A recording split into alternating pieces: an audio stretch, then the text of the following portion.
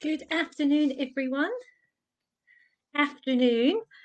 Um, Hope you are all well. I am Carla. I'm a paediatric sleep consultant. My company is called Snooze Tots. I'm here for the next half an hour to answer all your sleep questions. So just send them in and we'll try and get through as many as we can. It can be a toddler sleep question. It could be a baby sleep question. Just send them all in and we will get started.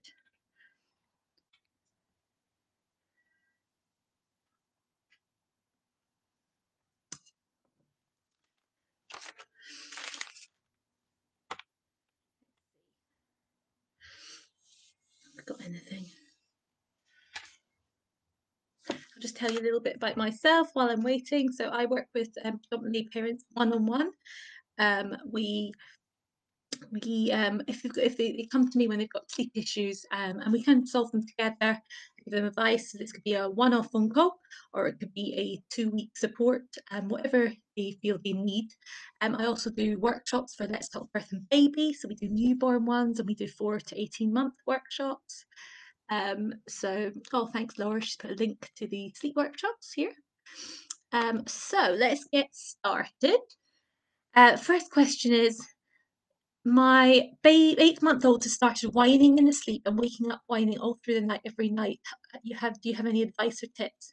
So sometimes babies make noises while they're kind of transitioning between sleep cycles. So making noise, if they don't wake up, isn't an issue.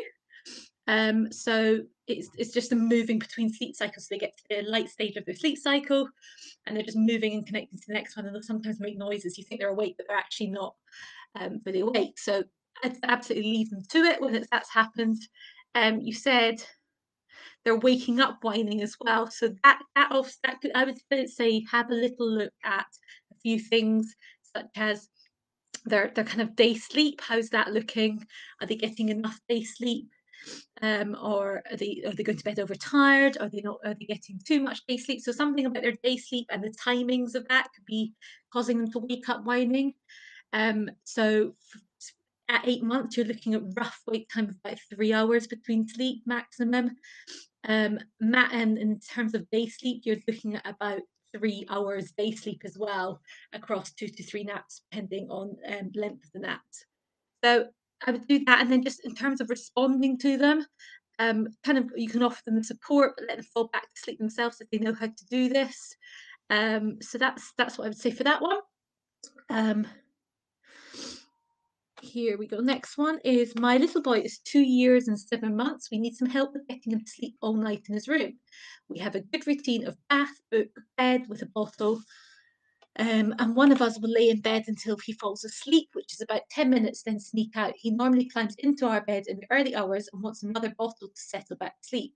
Recently, he's been waking by 10 p.m. to get into our bed, at which point we're not even in bed. How can we get him to sleep in his own bed all night? He's in a single bed.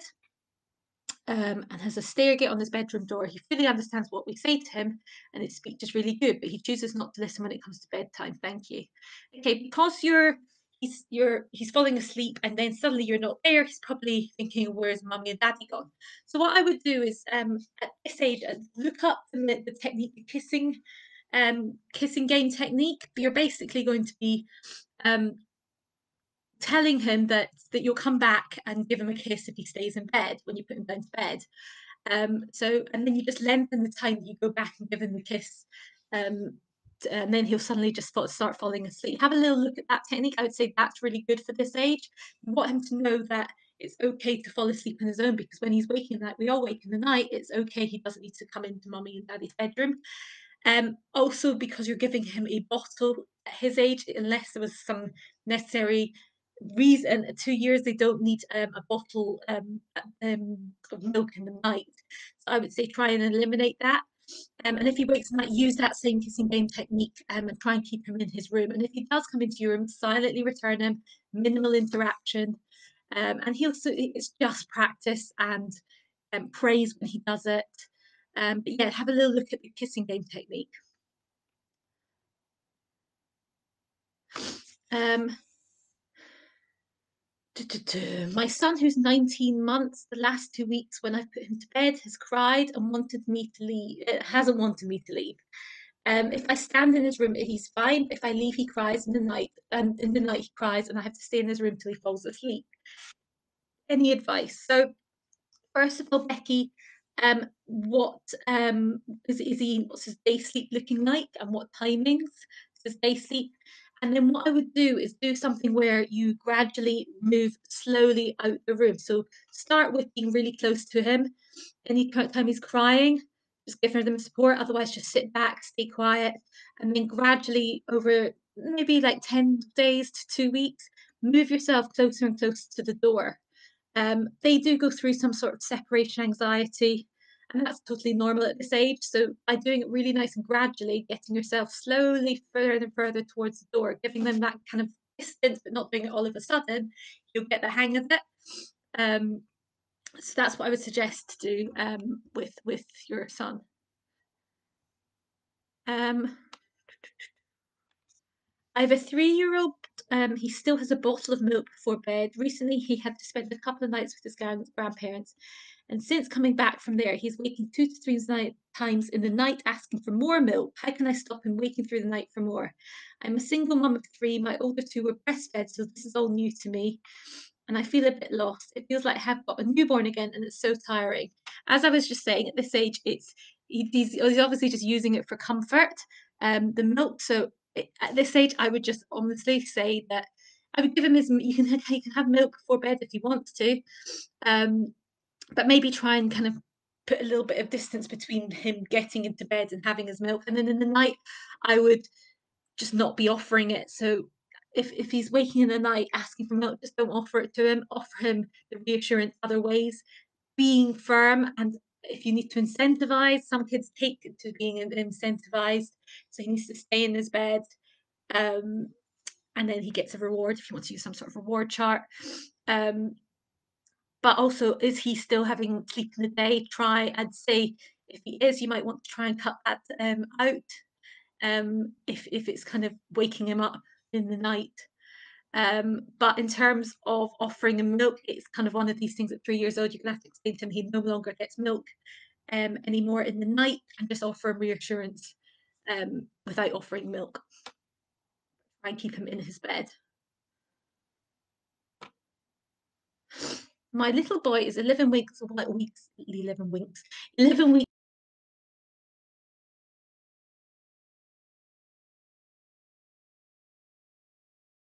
24-hour period. He slept for 1 to 2 hours in the day and a 2 hour slot at night. That's been it. Even when held, he struggles to sleep and is clearly in some sort of pain. He's breastfed, and I cut dairy out my diet about 5 weeks ago in case it was that. He's gaining weight well, and is on the 7th-5th line. He's on medication for silent reflux, but whilst that appears to work, now doesn't. I just don't know what else to do. So any ideas welcome. Because there's obviously some sort of discomfort, I can't really advise on that. I would say that you need to speak to health visitor or doctor to kind of get to the root of the problem, because if he's uncomfortable, it is going to probably disrupt the sleep. So I'd say really go back and speak to get some medical advice, because if he's uncomfortable, that's why he's pretty much up. You're saying he doesn't really sleep because he's probably having some discomfort. So kind of get to the root cause of that, and then work on sleep.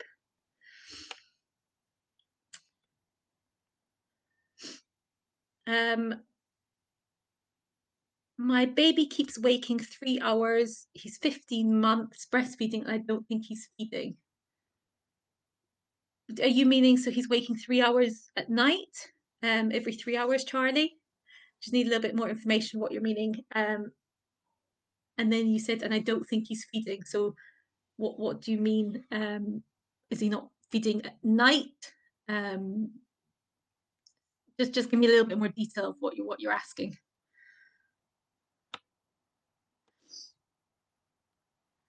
I have a 10-month-old that's really struggling with split sleep. He naps well during the day and will have 2 naps around 2 to 4 hours long combined. I've tried adjusting naps in the morning and afternoon, later bedtimes, earlier bedtimes, no bottle.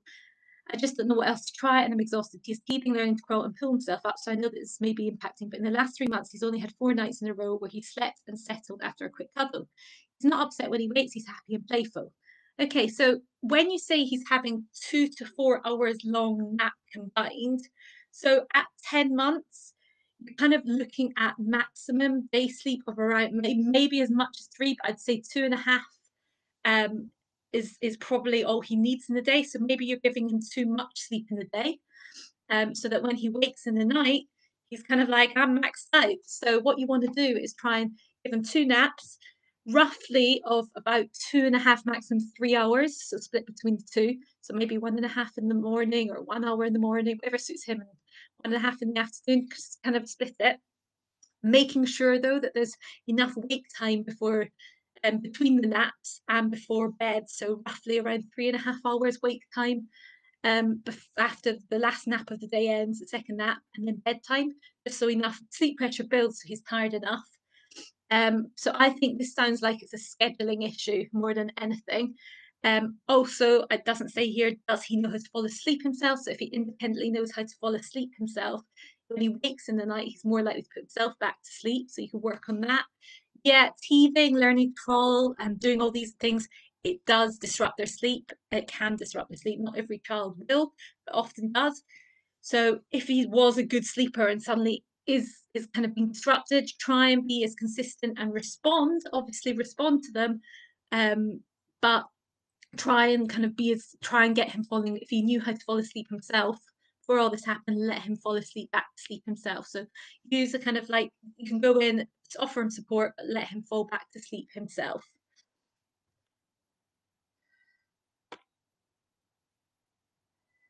Englantina, I can't answer your questions about your scan on your baby. This is all about baby sleep. So I'm sorry, I can't answer that one.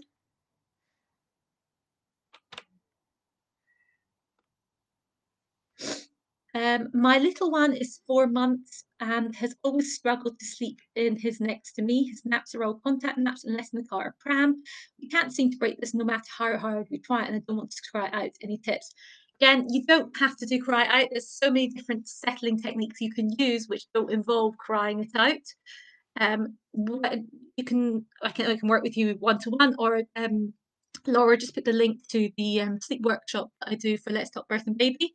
If you want to join that, I go through different settling technique options that you can kind of offer reassurance and support them through the process of learning to kind of fall asleep themselves, if that's something you want to teach them to do. Um, and also kind of setting them up with the right kind of schedule in terms of wake times and how much sleep they have in the day, is so key. So it is, and the sleep environment, things like this. So I kind of go through all of that in the workshop, which would be perfect for you. But in terms of in terms of like the structure of the day, they should roughly at this age be having 3 to 4 naps.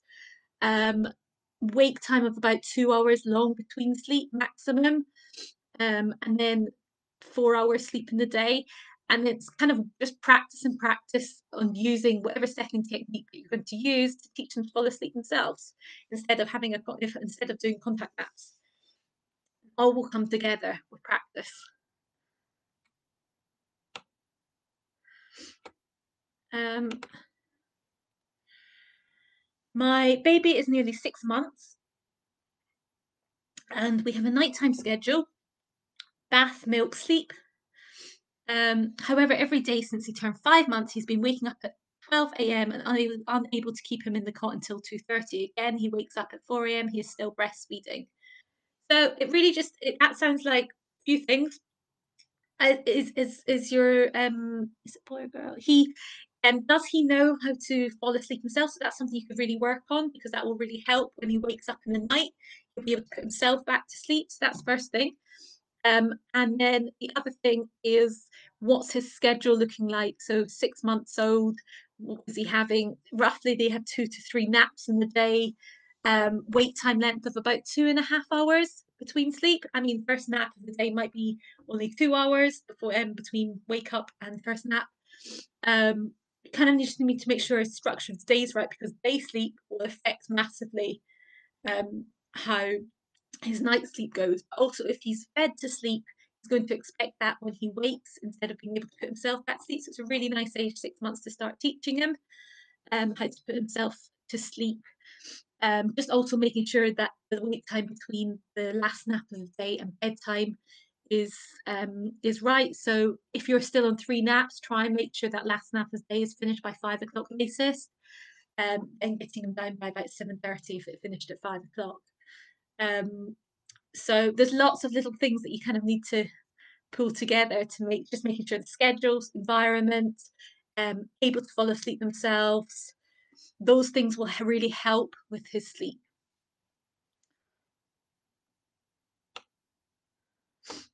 Um, My little girl has always been a good sleeper. She is 9 months, and since she was 6 weeks, has slept through the night, luckily. However, the last couple of weeks, she's waking about 3 to 4 a.m. and crying. She isn't hungry or anything. She just wants to cuddle. But when she's asleep, if I put her back in her cot, she will wake up. It takes me almost an hour to get her back to sleep, by which time I struggle to sleep myself. I know I've had it easy, but I'm really struggling with this, so I'm tired. Can you give me any tips on getting her to sleep through again? Okay, so with it sounds for I need to know, is she capable of putting herself back to sleep normally? Like, does she at the beginning of the bedtime, can she put herself to sleep? So that's something, first of all. If she doesn't, that's something you want to work on. What's her day schedule? So at 9 months, you're looking at about 2 naps a day. Is she having too much sleep? So maximum around the 3 hour mark is all you want, around across the 2 naps. Wake time length of about 3 hours. So you kind of just need to make sure her schedule's right and making sure that there's enough wake time between that last nap of the day and bedtime. Um, and when she does wake in the night, you kind of need to be consistent in how you respond, because it could just be a phase that she's going through. So you ideally want to try and keep her in her cot and settle and support her from the sides of the cot. So using a settling technique, that you're there, you're supporting her. So support her when she's upset, sit back and stay quiet when she's not upset, and just kind of gradually move yourself out of the room. That's what I would say is what you need to do. It might be quite tough for a couple of days of you doing this, even a week, maybe 2 weeks. But if you're consistent in how you respond, she'll start learning to put herself back to sleep. The other thing I would say is, you do go through at this age like separation anxiety. So things that you could kind of introduce, a comforter. If she doesn't already have a comforter, it's quite a good thing to introduce. So she can always just grab that in the night when she wakes, and she'll use that to snuggle into. So offer their comforter. With a comforter, you'll find that sometimes they're not really that interested at the beginning. Sorry, there's a bit of thing stuck in. Um, they might not be interested at the beginning. Just keep offering it to them. Wear it down your top before you offer it, so it's got your smell on it. Offer it to them.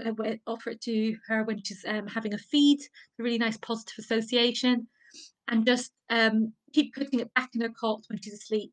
And don't keep giving it to her if she throws it out the cot. But yeah, just be a bit consistent on how you respond in the middle of the night, and making sure routine and schedule is spot on in the daytime will help as well.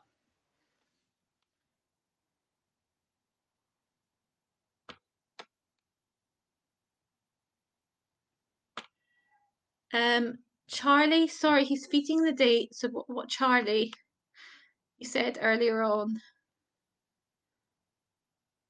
Where is it? What was your question here? Waking, he's 15 months, keeps waking 3 hours. Okay, so you've given me a bit more detail here. He's feeding in the day, and when he wakes every 3 hours, I think he's just comforting on boob. I've tried it out, couldn't cry out, but he puking up, and I couldn't handle the clean up as a single mom. Absolutely not. He's napping 2 hours in a day and eating well, apart from I have to blend into puree or thick mash as lumps make him gag and throw up. I just need him to sleep through the night as I'm starting work soon.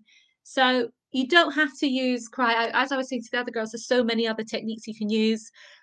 You just need to start teaching him to fall back to sleep himself. So you're saying he's napping 2 hours in the day. So, and he's, was he 15 months? Sorry, my brain's. You said he was. You said he was 15 months. Yeah. So yeah, that sounds about right. In terms of day sleep, making sure it's about 12:30. But does he know how to fall asleep himself? Can he put himself to sleep at the beginning of sleep for nap and at bedtime? So he puts himself to sleep, and when he wakes in the night, you need to make sure he's putting himself back to sleep. So using a settling technique.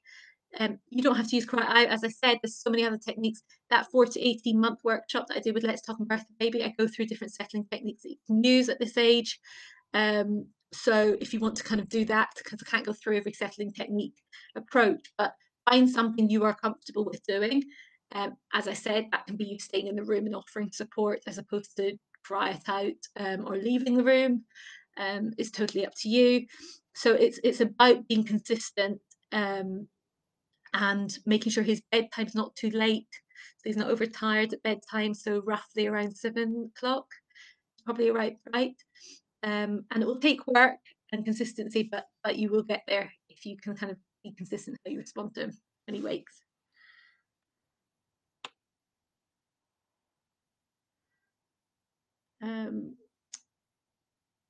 My baby is going to be 2 in June. I sleep in the living room as I am disabled, and my baby has his own section in the living room with his own bed. But he keeps climbing in my bed in the early hours. I've tried to keep putting him in his bed, but I sometimes struggle at night with my wheelchair. Any advice you can give me? I have older children and they have room upstairs, but they keep letting the baby out of the gate. Um, that's really tough, Lisa, trying to find a solution where he can. So I would say you really need to try and incentivize them to stay, because 2 years old is quite young to be um, in their own bed.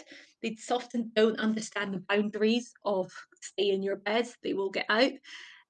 So that's why I always say closer to 3 if possible. If they're not climbing out of the cot, try and keep them in there, because it's really, really tough to try and keep them in their bed at this age.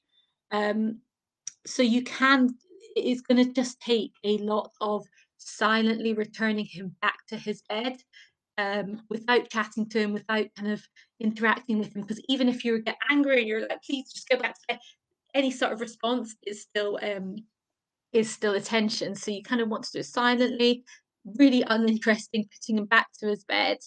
I get it's really tough if you're in the wheelchair, but try and also reward him when he stays in his bed.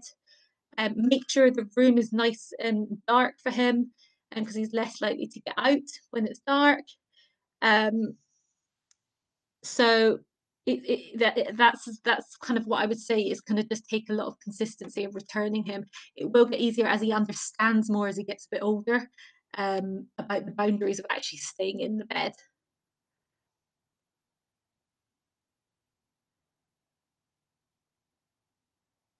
He can self-soothe, but breastfeeds and then self-soothes next to me.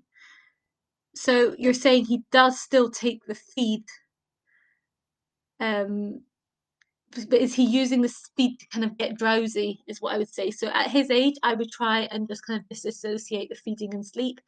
So if he wants to have a feed before bed, make it before bath, completely away from that. And then not offering kind of, you've said yeah, it's just not offering anymore. It's going to take a little bit of consistency. He can stand at the door and he's fine. He just needs me in the room for some reason. When I'm in the room, he doesn't cry just when I leave. So what I would do is make sure that you just need to kind of do it really gradually and get yourself out the room. So when he's asleep, he's not going to know that you're not there. So you could actually try. You could try. It's really tricky because he's just leaving the room for some reason. When I'm in, he doesn't cry when I leave, just cries when I leave. So he's awake when he knows you're leaving. So leave when he's asleep, um, and just and it will just he just needs practice. Just stay, but if you just stay, but it will be a phase. He's probably going through a separation anxiety, but the more you can kind of just leave the room, and if you need to return and do it, then do it, but just keep leaving the room and returning.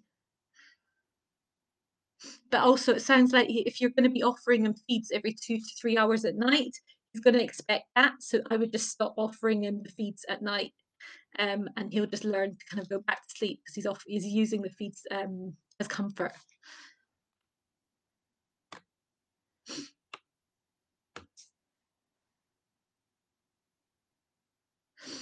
Um, have we got? My 10-month-old has 3 bottles still, 8 ounces each. Is that okay? Um, every child is different. I can't really comment on in terms of, are you saying 3 bottles in the daytime? And also it depends on baby's weight, child's weight, etc. So I would speak to your doctor just to kind of just check in terms of his weight, because some children still need more feeds and some need less. Oh, Zoe, I haven't seen your question. Sorry, there's quite a few here. Let me go up. Where are you, Zoe? Zoe? Where are you? No, I can't see your question on this list. If you put it in again, I'll try and answer it, Zoe.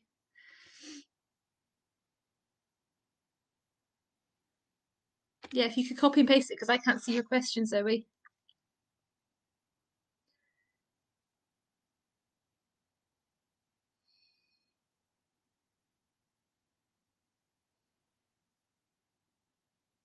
No?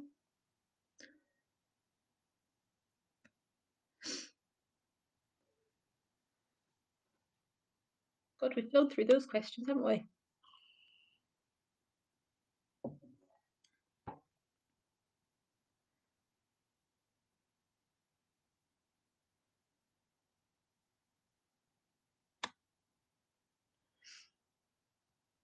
Oh, thank you, Laura. I can't see it. My son is 3.5 years old. I need to lay with him in his bed every night until he falls asleep. But when he wakes in the middle of the night, he gets into our bed, which is happening every night. And it has been like this since birth. As we used to co-sleep, he's very fidgety and kicks me a lot in my tummy and back. I'm pregnant, first trimester, so it's not safe for him to be kicking through the night. Can you suggest a gentle way to encourage him to sleep in his bed? I know it won't be easy. It won't be easy for me or him as we have co-slept for so long. But at the moment, I can't sleep because I'm so anxious he will kick me hard. Thanks so much. Okay, Zoe. So I don't know if you heard my suggestion. 3.5, great time to use that kind of like that kissing technique. So put him in his bed, and then you'll say that you'll be back soon for him. And if he stays in bed, he gets a kiss. So just wait a couple of minutes, and then you just start extending that time that you return. And then just you can pair that up with kind of like reward as well. So you can if he kind of stays in his bed, then you kind of have a reward chart, and he can have a prize toy that he wants if he responds to kind of incentivization. But yeah, really just kind of give him lots of praise when you're going to give him his kiss, when he if he stays in his bed. If he doesn't stay in his bed when you do the kissing technique, then just silently return him back to his bed and kind of start the process again. If he comes into your room, you're going to just have to silently return him without any interaction and just keep on doing it.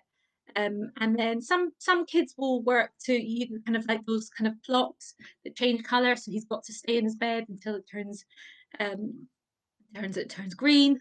There's different ones out there. You could try using that sort of thing. But using that kissing technique is really lovely technique because you're going in there giving him kisses and praise because he's staying in his bed. So that's how I would do the bedtime. And then in the middle of the night, you're going to have to use the same technique. So once you silently return him, say that you'll be back if he stays in his bed to give him a kiss, and just kind of keep extending over time the kind of the interval, and he will fall asleep whilst you're out of the room in that interval. And that's a really nice, gentle way to teach him. Selena, so my 10-month-old cannot crawl. Any advice? I deal with sleep. I can't really advise on anything other than that.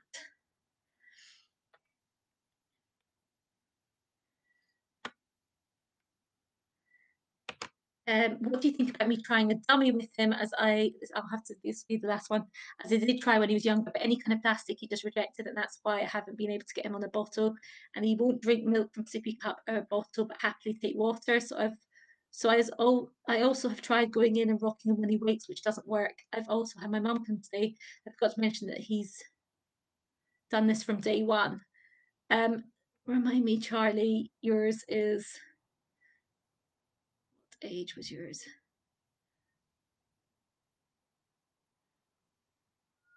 So he was the 15 months, I think. Yeah, 15 months. He doesn't need a feed anymore, so I would really try and um, not offering the feed anymore. So as you said, I wouldn't introduce a dummy at his age, especially because teeth and everything. It's not necessary. Have you got a comforter? Has he got a comforter? Make sure that he's got a comforter that he can kind of grab and get really attached to that as well. And just no more milk feeds is what I would suggest you could do. Um, and also, if you're going to try rocking him, whatever you do at the beginning of, so if you start introducing rocking him back to sleep, he's going to expect that. So it's kind of one of these things where you kind of have to be really consistent, use a settling approach, and just kind of get him comfortable falling back to sleep without you. So try a comforter if you haven't already. That's what I would also suggest. Also, is his room dark enough? That's another thing I would say. Make sure the room is pitch black. Thank you very much. We've run out of time. I wish I could answer more for you guys. So hopefully that's been useful, and I will see you in a fortnight's time. So not next week, but